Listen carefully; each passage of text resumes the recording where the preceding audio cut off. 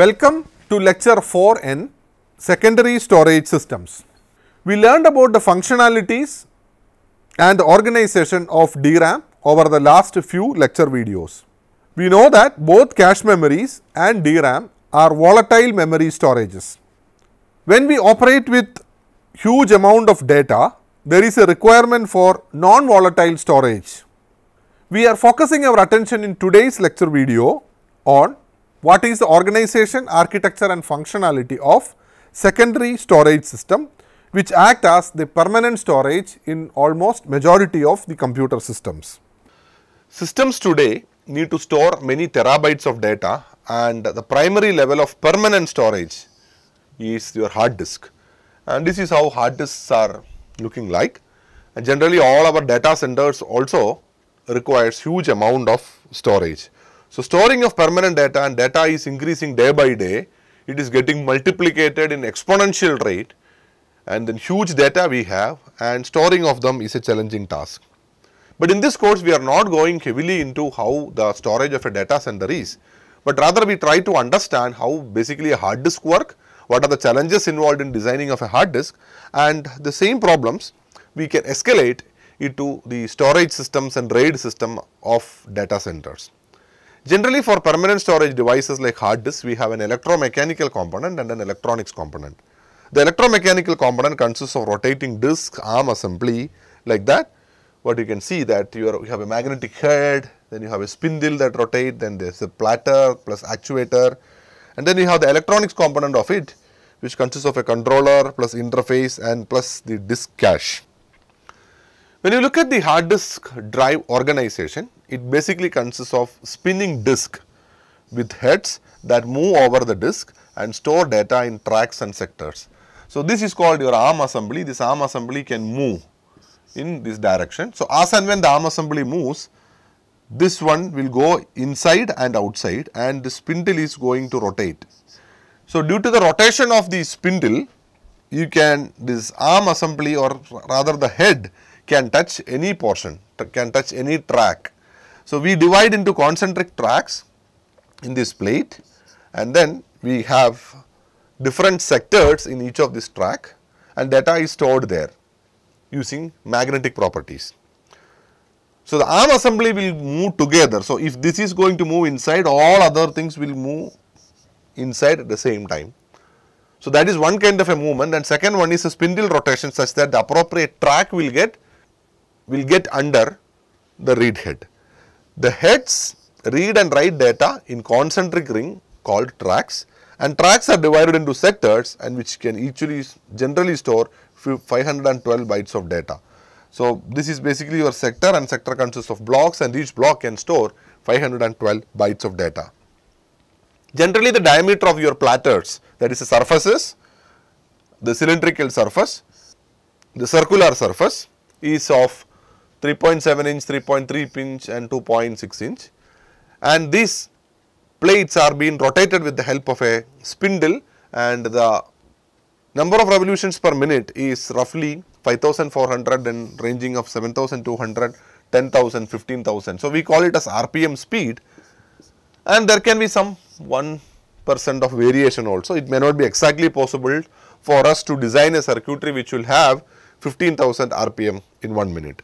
And your number of platters also vary from 1 to 5, and the power is proportional to platters into RPM raised to 2.8 into diameter raised to 4.6. We are not going for the derivation of this.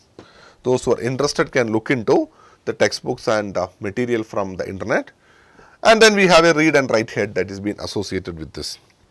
So, generally if you look at this, the platter diameter, what I mentioned is this is called the diameter of the platter, and then at what rate the spindle is going to rotate, and the rotations per minute, the RPM is being given with 5400, 7200, 10,000 and all, and we have different platters. So, in this case you have platters 1, 2, 3 like that, different platters are there, and then we have the read write heads. These are the read write heads. Now, one side of the platter is typically known as a head, and hard disk drive can have multiple platters depending on the design and storage capacity. Now, on the heads, if you look at, there are concentric rings or tracks, and there are pieces of ring that we know as sectors. So, it is very clear from the diagram what do you mean by tracks. You have different tracks are there, and then for each track there is an intersector gap. Between each sectors there is an intersector gap, and between each track we have the inter-track gap also.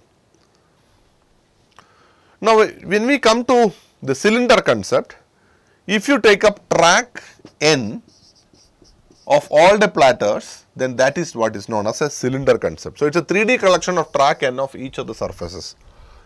So, basically this will give us an understanding about, let us say you are going to write something on track 3 of one surface, then the remaining portion of the data, it is not stored in the adjacent track, it is stored on the same track of a different platter, such that without a head movement I can read and write from the other platters. So, the set of all tracks of the same number of all platters put together, that is called a cylinder concept, and cylinder is a 3-dimensional concept. Now, let us try to understand how are you going to save your data, or what is logic 1 and what is logic 0 as far as a bit cell inside the hard disk is concerned.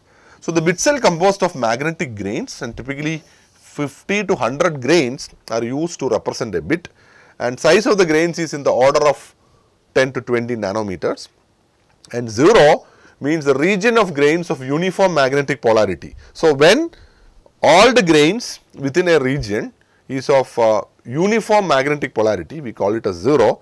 If the boundary between regions, if they have opposite magnetization, then we call it as 1. So, the read and write head is used to detect and modify the magnetization of the material immediately under it. So, here if you look into, here you can see that this is a boundary of one region, and these boundaries are points wherein either side of the boundary you have the magnetization in different. So, here the magnetization in this direction, whereas in this case it is different. So, when there is a difference, that is because of opposite magnetization, we call it as 1. Now, if you look into this case, you can find that they are in the same alignment. So, this junction will basically represent as 0. So, 0 means they are of uniform magnetic polarity, and 1 means they are opposite magnetic polarity. So, this is how a zoomed version of, you assume this is a your surface or your platter, and then you have many such tracks are available, and if you zoom into each track you can see magnetic material, and wherever there is similar one, then that is called as 0, and when there is a variation that happens, then that is known as 1. So, here it is no variation, so it is 0. Here there is variation, so it is 1. Here there is no variation, so it is 0. No variation, that is 0. So, if you look at that, wherever there is a reversal that happens in the magnetic polarity, that represents 1, and when there is no reversal, then that represents 0. Now, coming to the density, we know that we have concentric tracks, and the area in which you can store information in a track will be more in the outer tracks, and the same sector will have only less area in the inner tracks. I can have two designs, one that is shown on the left side, where when we go to the outer tracks we can have more sectors, whereas if you go to the right side design, both in the inner track and in the outer track, the number of sectors per track is also same. So, we can reduce bit density per track for outer layers, that is one way, that is called constant linear velocity of movement that happens, or we can have more sectors per track on the outer layers. That is what you see on the left hand side diagram, and because of that we have to increase rotational speeds when reading from the outer track. That is basically constant angular velocity. So, we can go for both the approach. In the first approach that is shown on the left hand side, because there are a lot of area available in the outer tracks as far as one sector is concerned, I could further divide a sector into two equal subsectors. So, when you read from the outer tracks, you need to make the rotations more faster. Now, coming to storage density, we have something called bits per inch, number of bits that I can store per inch, and the second parameter is called tracks per inch. So, determines both capacity and performance, and density matrix is defined by linear density, that is called bits per inch or BPI, track density, that is called tracks per inch or TPI, and what is the areal density? It is basically your BPI into TPI. So, these are all different terminologies that are used to express the overall storage of the hard disk. And these are all numbers which will tell you over the years whatever the hard disk that has come to the market and what is the appropriate track areal linear density perspective. Now, having understood the basic concept of how a hard disk looks like, now we need to know how reading and writing happens. So, you will get an address, and this address has to be split up into cylinder number, platter number, sector number and track number. So, an address, let us say 200, we have to tell that this location 200 means it is cylinder number 30, platter number 2, sector number 5. So, that will be actually your address. So, there is a mapping that is involved. Given an address that is coming into the hard disk controller has to divide into smaller granularity in terms of in which cylinder this address is located and within the cylinder on which surface, and once you get the surface, what is the track number and the sector number. Now, once you get it, how much time it will take? Sometimes if the current head is in one cylinder and the new request is coming to a different cylinder, then the head has to move. That means the arm assembly has to either go in or out, and that is what is called seek time. And after reaching the corresponding cylinder, then in order to place the corresponding sector accurately, we need to have the rotation also adjusted, and that is what is known as rotational latency. So, it is a seek time and rotational latency that governs how much time it requires for the transfer of data from its current head position. So, head movement is actually required. That depends on what is the location in which head is there in the current context and what is the new request coming and what are the parameters associated with the new request. So, to read from a disk, we must specify cylinder number, surface number, sector number and what is the size of the data and what is the address that we are talking about. So, any movement that is happening here, that is called rotational delay, and any movement of the arm assembly inside or outside, and that is what is known as seek time. So, basically your transfer time includes seek time means to get into the appropriate track and rotational latency to get into the sector and transfer time to get the bits of the disk. Your seek time depends upon there is an inertial power of the arm actuator motor. So, initially your arm is in 0 speed from which it is trying to read.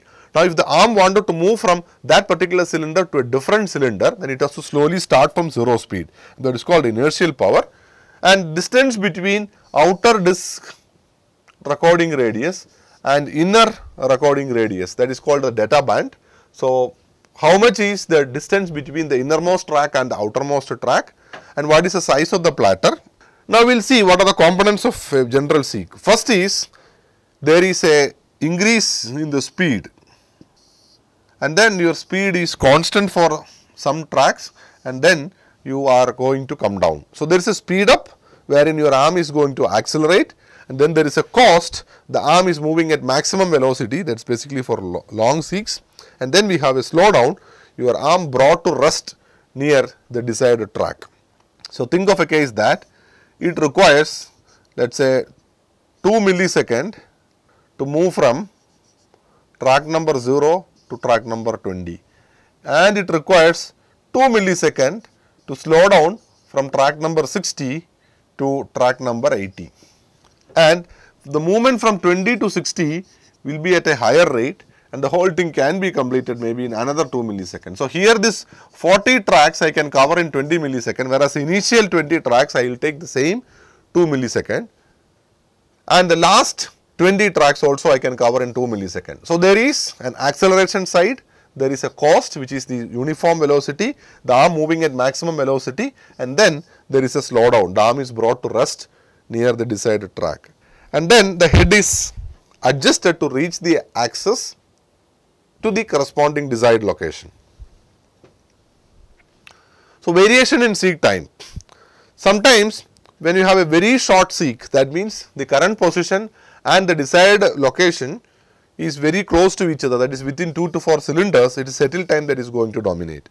For short seeks coming up to 200 to 200 cylinders, the speed up and slow down time is going to dominate, and for longer seeks, that is more than 200 cylinders, you have a speed up, then you have longer amount of cost time, and then you are going to slow down. So, in that case the cost time dominates.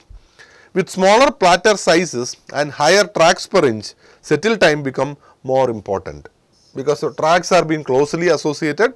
So, in order to locate the corresponding cylinder number with high precision, you are settle time will take little bit of more time. So, the whole concept of this acceleration, cost and deceleration and settling can be defined as the case of an elevator. So, consider the case that you have a 100-story building wherein you are going to start from the ground floor all the way to the 100th floor. Now, it may take 4 or 5 seconds initially to gather the speed. Let us say you took 3 seconds to reach from floor 0 to floor 5. From floor 5 all the way up to floor number 95, you may be going at a maximum speed. And the last 5 floors, you may be again coming down. So, moving from floor number 5 all the way to floor number 95 at a constant speed, that is what is known as cost. So, it is very much important to understand the concepts and the correlation between these terms. Now, coming to another aspect which is called disk scheduling. So, the access time has two major components that we discussed. One is called the seek time, it is a time to move the head to the cylinder containing the desired sector, and second one is called rotational latency. It is additional time waiting to rotate the desired sector to the disk, and we are going to minimize the seek time, that is our job. So, the disk bandwidth is total number of bytes transferred divided by total time between the first request for service and the completion of the last transfer. Let us now try to work with disk scheduling algorithms. Now, what is the context of disk scheduling algorithms? Your main memory is going to give you a lot of requests to the disk scheduler such that it wants the data to be copied from the hard disk all the way to main memory. The request can be from processor side, request can be from DMA controllers, from IO processors, like that. Whatever it is, at the end, the hard disk controller have a set of requests, and these requests has to be converted to cylinder numbers, platter numbers, sector numbers. Now, once you have many requests, which one will I pick? That is called disk scheduling. Like I previously mentioned, DRAM scheduling means you got a lot of requests, which one to schedule. Similarly, disk scheduling means there are a lot of requests that is coming. From that, I have to pick one to service. After servicing that, go to the next one. So, once you have a pool of requests that is been waiting, depending upon different quality metrics, we have different kind of choosing of these requests. Let us try to understand each one of them one by one. So, the first one is FCFS scheduling. For the rest of the illustration, you just imagine that you are going to talk with a hard disk system which consists of 200 cylinders, 0 to 199, and the order in which the request came is 98, 183, 37, 122, 14, 124, 65 and 67. These are the cylinder numbers of the request that has come, and the requests have come in this order, meaning 98, a request to cylinder number 98 is come first, followed by 183, followed by 37, like that. So, all of these are now currently inside the queue, and assume that the head is at 53. Now, if you go to FCFS scheduling, first come first serve scheduling, you know that this is the queue. Currently, my head is at 53. Now, if you look at what is the very next one, 98. So, from 53, the head has to move to 98. Now, you will see that the very next one that is there in the queue is 183. So, from 98, the head will move to 183. Then it goes to 37. So, it come back. So, it is 37, and then it is 122. So, it goes all the way to 122. Then it goes to 14. Then it goes to 124. It goes to 65 and then 67. So, whatever you see, these are the cylinder numbers ranging from 0 all the way up to 199, and the way in which the head is moving. So, to satisfy all these requests in the given context, it requires 640 head movements. So, if the seek time is proportional to the number of head movements, then we have 640 head movements that is there. So, if you look at overall, the summary of first come first serve scheduling is it is not going to give you the best of performance. It is morely like zigzag movement. Let us now try to see another algorithm which is called shortest seek time first. So, here it selects the request with the minimum seek time from the current head position. So, you have these are the requests that are already there in the queue, and we know that currently my head is at 53. Now, look into this queue, find out which is the most closest to 53, and we know that 65 is the most closest. So, even though 65 has come a little late or 98 has come very early, I am not going to process 98, I am going to move my head from 53 all the way to 65. Now, once you are in 65, you see the rest of the request, 67 is the closest. So, I move to 67. Now, if you look at, there is 124 that is there. So, you need to find out how many number of head movements are required to move from 67 to 124. Then there is something called 14, there is 37. So, 37 seems to be the closest one to 67. So, the next request is to 37, and from 37, 14 is the closest one. So, move to 14, and then you move to 98, and then from there to 122, 124, that is what is been shown, and at the end I reach in 183. So, in this case, I have little lesser number of head movements, only 236 movements are there, because at every time I am trying to look into who is my nearest point with respect to the current head location. Moving further, it is called scan algorithm. So, you know that in the first algorithm, FCFS scheduling, as well as in SS shortest seek time first scheduling, the head has to move forward and backward depending upon which is the closest one. And to understand what do you mean by the head going a U-turn, it has to come down to 0 speed and then take a reverse direction, and that is going to consume lot of power. It is a slow process as well. So, can you reduce the number of U-turns?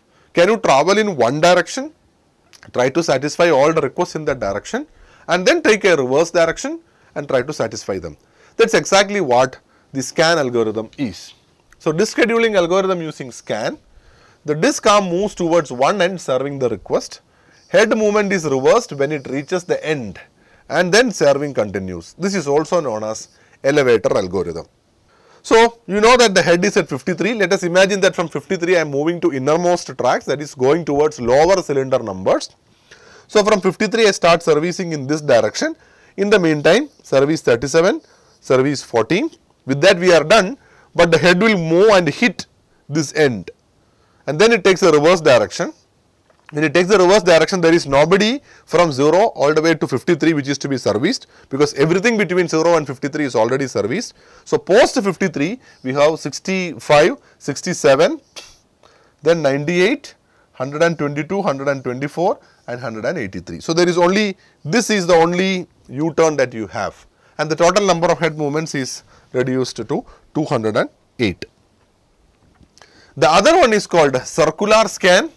The head moves from one end to disk to another and service request as it goes.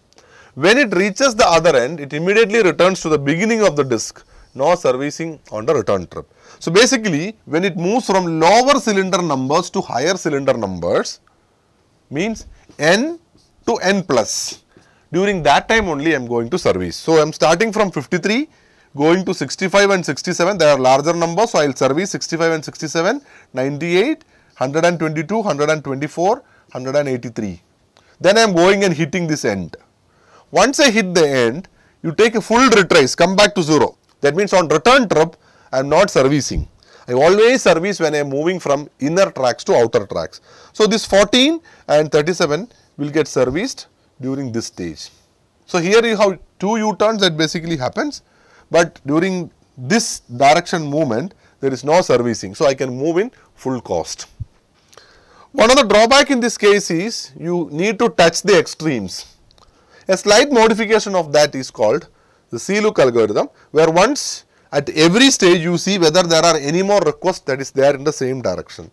So, if you look at the graph, it is clear, rather than moving from 183 all the way to 199, I would stop at 183 and come back to the other extreme 14. So, I am not going to touch on the extremes, just move only to locations where the servicing is required. So, this is called a solidified version of scan, which is known as C-look. Arm only goes as far as the last request in each direction, then it reverses the direction immediately. So, we learned about FCFS scheduling, first come first serve. It has lot of zigzag movements, and then it is shortest seek time first, then third it is the scan algorithm, and then we have the C-scan, that is called circular scan, and then which is called the C-look algorithm. Now, coming to formatting concepts in the disk, there are 2 types of formatting as far as disk is concerned. The first one is called low level formatting. It is a process of outlining the positions of the tracks and sectors on the hard disk. and writing the control structures that define where tracks and sectors start and end.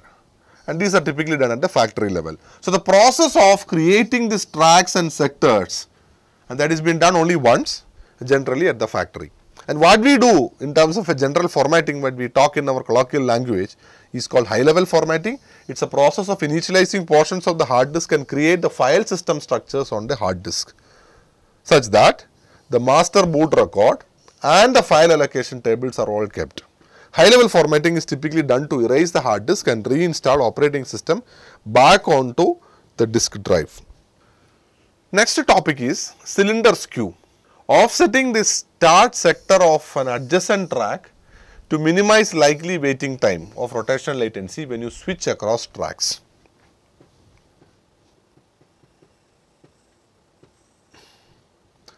So, think of a case that we have to continuously read the data. Let us say my data reading is getting over on 31.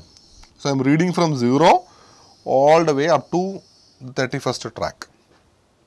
Now, imagine I have only one platter, so I have to switch to the next cylinder, that means the innermost cylinder, the inner cylinder. So, it takes some time for the head to get itself detached from the outer track and then have a seek time to reach the next track. During that time also, the whole platter is rotating. Once a platter is rotating, by the time it touches down, it may, so now our purpose is to start reading from 0, sector 0 of the next track. By the time we reach sector 0 of the next track, due to the rotational latency, it may not be 0 that is locating. There need to be a circular shift. So, the 31 is here. So, if you move from innermost tracks, you can see that the 31 is not in the exactly same sector. So, there is a small delay. So, while the rotation happens, when you detach yourself from one track, take off and come and land up in the next track, because of the rotation, we may have to align the sector numbers of adjacent tracks accordingly. This adjustment is known as cylinder skew. Let us work out a problem what is been given in the slide. Consider the case that you are talking about a 10,000 RPM disk. It rotates in 6 milliseconds. When you have 10,000 rotations per minute, then it takes 6 milliseconds for one rotation. Assume that your track has 300 sectors, and if you take 6 milliseconds to cover up all these 300 sectors, then every new sector you reach in 20 microseconds. If the seek time for one track, means moving from one track into the next, is 800 microseconds, that means during 800 microseconds 40 sectors are passed during the seek time.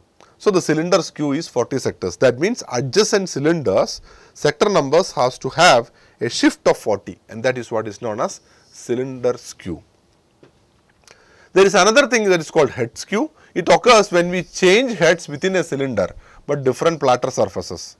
Here there is no physical movement of arm assembly. So, what we have is, consider that you have 2 or 3 surfaces. Let us say my head is touching here. Now, the head wanted to read from the next platter of the same cylinder.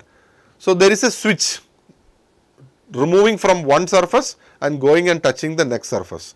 During that time also, because of the rotation, there is movement. So, when you start from cylinder, when you start from sector number n in one of the cylinder and moving and touching the sector number n of the same cylinder in a different platter, during that switching time, since because of the rotation, that sector number n should not be kept exactly at the same location. There should be a shift like what we have seen in cylinder skew. So, cylinder skew happens when there is a movement from one cylinder to another, and head skew happens when there is data that is to be copied, which was through one head now I am moving across platters. So, head skew is the offsetting done on the start sector of tracks of adjacent platters of the same cylinder.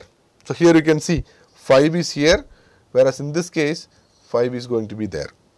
Now, the other one is called sector interleaving. To ensure that sector number n plus 1 didn't rotate past the head while sector N was being processed. So, you just look at this case, you are reading from sector number 0, and then because of this rotation, by the time I process contents of 0 and then go and read 1, maybe 1 is not there, it may be 2. So, this is called no interleaving process. No interleaving process means my reading should be in such a way that by the time I complete reading and trying to go and read from the next one, the next sector should be ready. So, here I read 0, but by the time I process and come down, the sector is actually 1 that is kept. So, if there is an interleaving like this, then it is not a single interleaving. I can have double interleaving also, where 0, 1 and 2, the adjacent ones are being separated by 2. So, the sector interleaving ensure that one particular sector didn't rotate past the head while the previous sector is being processed. And we know that these are all magnetic equipments and we are supplying voltages in order to read and write over it. And there can be possibility that some of these sectors will be damaged. So, once you have certain sectors damaged, we call them as bad sectors. There are utility softwares which will help us to find out which are the bad sectors. Now, how will we address bad sectors? Just because 1 or 2 sectors of a hard disk is bad, we need not discard it. Let us imagine there are 32 sectors inside a track, but we make only 30 sectors available for the user to work on and 2 sectors are kept as buffer. So, if there is a damage in any of the sectors, I could potentially use these reserved 2 sectors to store the data that is supposed to store in the damaged sector. There are 2 ways of doing it, we will learn that. So, bad sector management, bad sector is a sector on disk that is either inaccessible or unwritable due to permanent damage. Bad sectors are usually detected by low level formatting or high level formatting or by utility software such as check disk and scan disk. The sectors unusable are not used for storage. If a file uses a sector which is marked as bad, then the bad sector of the file is remapped to a free sector. There are 2 approaches. One is called sector slipping. So, imagine that your sector number 7 is faulty and you have 2 extra sector in the same track. They are called spare sectors. If I copy this 29th sector into one of the empty sector such that everything will get copied. So, that previously this was 8. So, 7 will occupy the place of 8, 8 will occupy the place of 9. So, n will occupy the place of n plus 1 and the last one will occupy one of the free sector. That is technique is known as sector slipping, and here it is called as sector forwarding. Rather than all movement of others, just 7 alone I keep in one of the empty sector and all other sectors are not disturbed, then that is known as sector forwarding. So, by this mechanism we make sure that even if there is a bad block in any of the track, the reserve sectors which are known as spare sectors are being used in order to store these contents, basically 2 techniques, slipping and forwarding. So, that completes your quick summary of secondary storage system. So, with this we are coming to the end of the storage aspect. There are a few tutorial sessions also which will help us to get more clarity in these concepts. A quick summary of what we learned today. Apart from your conventional on-chip storage like caches and volatile main memory, we need to have permanent storage also, and we are using magnetic technique based hard disk in order to permanently store data. We have seen how logically ones and zeros are being represented by same polarity and reverse polarity of magnetic materials at the fringe zones. We have seen about some of the organizational concept of what is ARM assembly, what are the subdivision of storages in terms of cylinders, platters and sectors. We have seen how reading and writing is being done, and then familiarization of 2 important terms called seek time, which itself will has an acceleration, a cost and a slowdown, plus settle time, and then what is rotational latency. Then we learned about scheduling concepts. If multiple requests are coming, how can you reduce seek time? There are different kind of scheduling algorithms which has its own pros and cons, and then we have few concepts on cylinder skew, head skew and sector interleaving, and we concluded our discussion with how will you manage bad sectors. Thank you.